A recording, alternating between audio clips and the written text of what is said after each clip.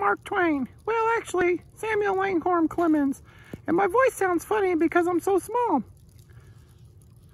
A lot of people have missed out seeing the Mark Twain Birthplace State Historic Site because it's been closed. Well, I'm here to give you a quick tour. Come with me to the inside of this building to see the house I was born in. And it'll be nice to get out of this snow.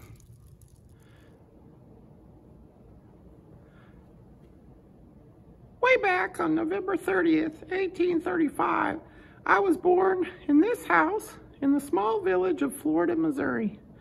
They tell me I was born 2 months early and I wasn't expected to live. My parents didn't have anything ready for me, and the neighbors had to help out with clothing and help my mom during the first weeks of my life.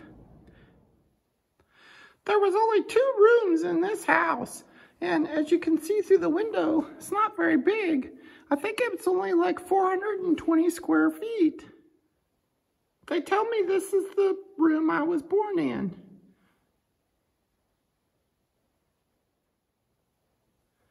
Well, you'll have to join me next time, and I can give you a tour of the inside of the cabin. And I can show you an original manuscript of Tom Sawyer. So stay tuned.